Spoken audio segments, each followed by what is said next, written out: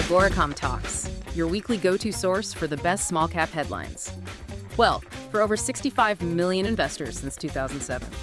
Today, we're jumping right in, a rapid deep dive into some really high-impact corporate news-making waves. Our mission, simple, quickly pull out the key insights, give you that edge on some compelling small-cap action. Absolutely, and what's fascinating, is how diverse these announcements are.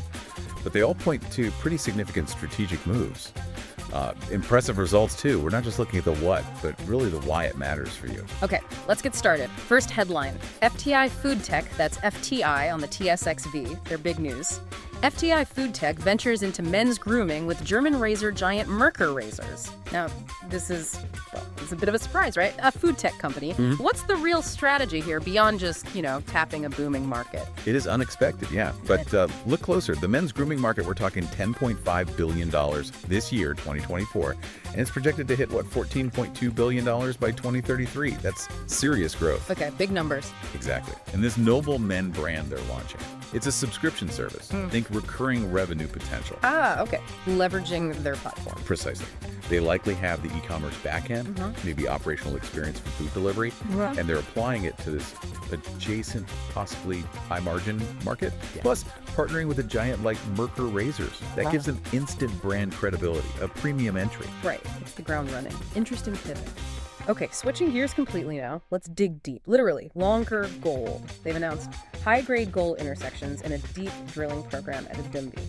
Specifically, they're quoting drill hole LABD030.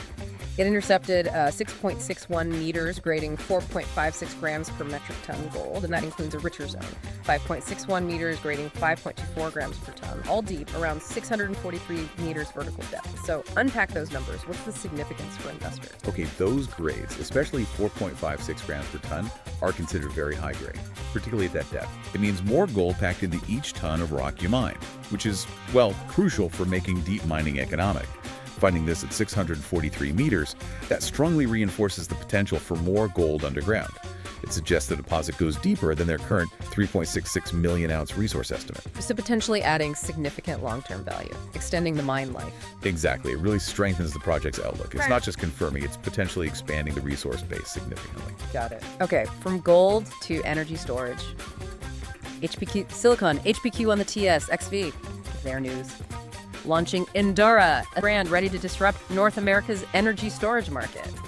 Sounds ambitious. A leap from R&D to commercial product. What's their edge? Well, the market itself is huge. The specific battery sizes, the 18650 and 21700 formats, that market was almost $16 billion in 2024. And it's projected to soar past $45 billion by 2033. Wow. So HPQ's Endura batteries are aiming to disrupt with performance. So they're positioning Endura for high-demand uses where performance and cycle life really matter. Interesting play.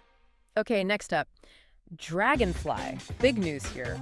A major sale to a Fortune 50 telecom company for emergency drone deployment. Drones moving into critical disaster recovery. What does this deal signify? It's a massive validation. It shows UAV tech moving beyond niche roles into essential infrastructure support.